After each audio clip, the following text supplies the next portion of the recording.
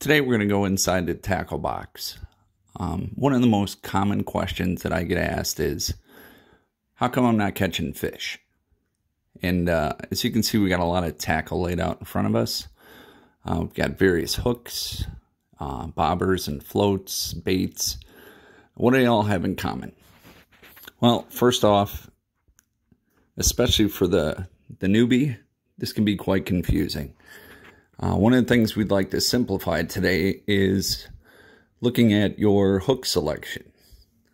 Now, I always tell people the first thing I like to do is look at their tackle and see what they're fishing for and how they're doing it. So one of the things I look at primarily is their hook size and choice.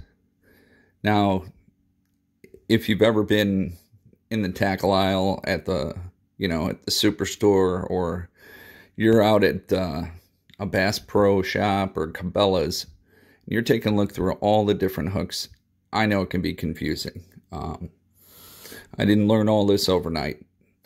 But one thing I did know is if you look at the hooks, here we've got some different single hook designs, we've got some trebles. They all share one thing in common, and that is, if you look at the sizes on there, that example, we've got 10, 8, 6, then generic number 2.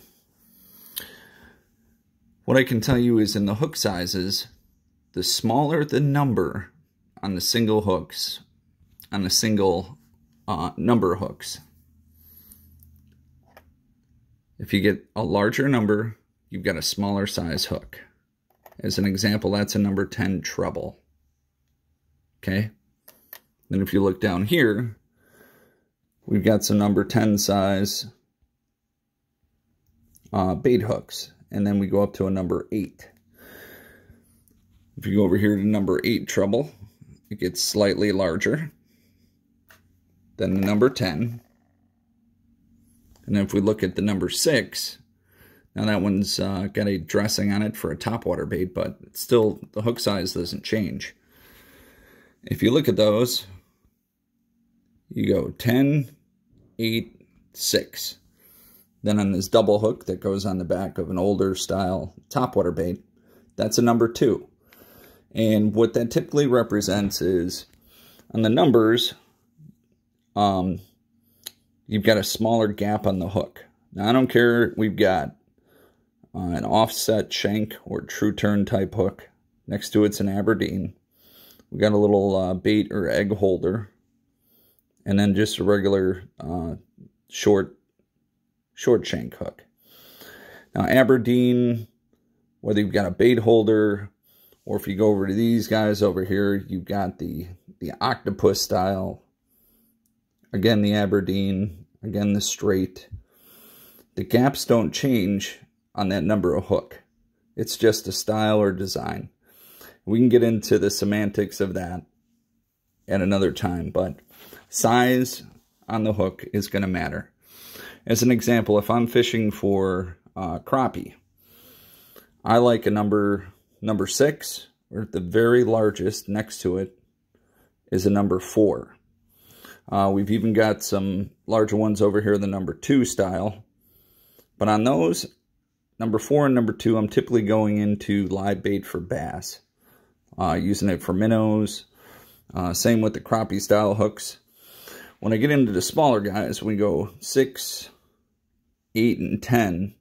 That's going to be live bait like worms, larvae, like a waxworm or bee moth larva, maggots. I know they sound disgusting, but they're amazing for catching fish. One of those things that can help you is if you remember that that sizing will help you to pick the correct hook. Remember, if you're fishing for bluegill, panfish, sunfish, you're typically dealing with a fish with a smaller mouth, and that's where these hooks come into play. Now, in the larger ones, like the bass sizes, you've got 3/0. On top here, I've got the largest in the single number. That is a number 1. And how we get 3/0, people, you got a 3/0 3/0. Okay, Then we go up to a 1/0 hook, and that's an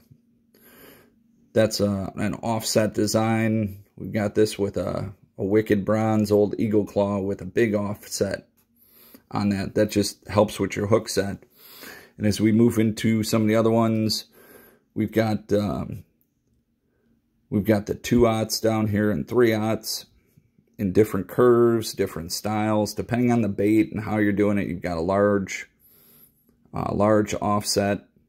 You got the smaller worm style hook, and then you've got the one with the bait hook or a bait keeper spike on it, and that's that little guy there that goes into the top of the bait.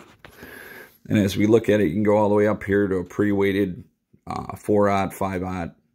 But like I said, it depends on the size bait you're using, because obviously you wouldn't want to go to small creature or cross style bait and put it on a big old 5/0 hook. You're not going to have success, and it's going to be very hard to rig it.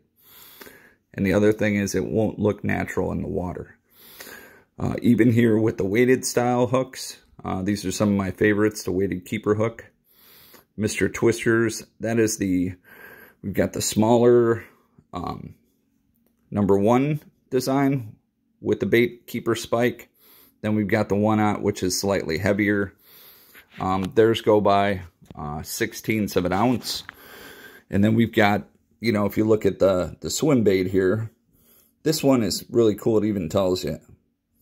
You've got an 1/8 ounce, typically 2 to 4 inch baits. You can go slightly larger depending on it, but here. There's a 4-inch bait.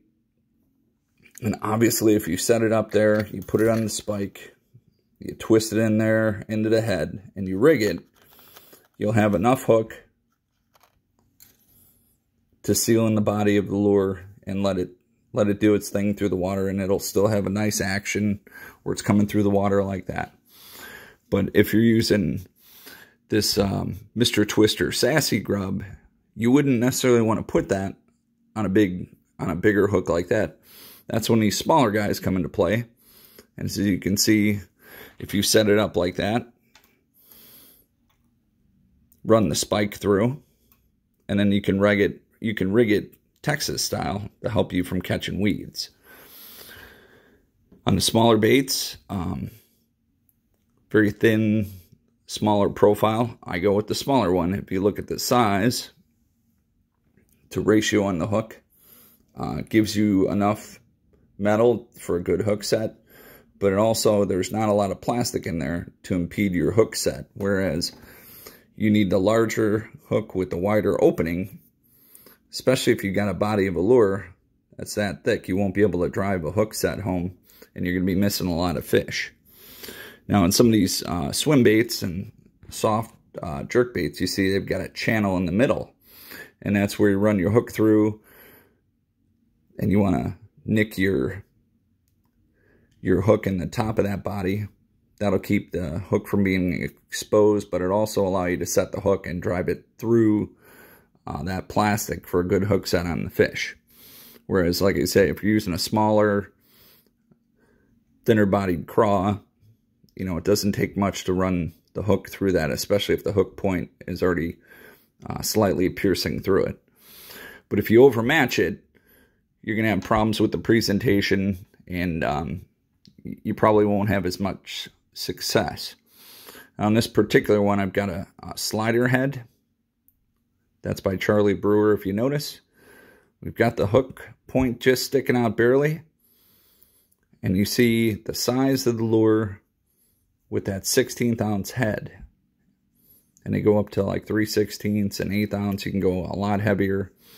But in that particular one, it's a nice, small, subtle presentation that'll help you catch a lot of fish.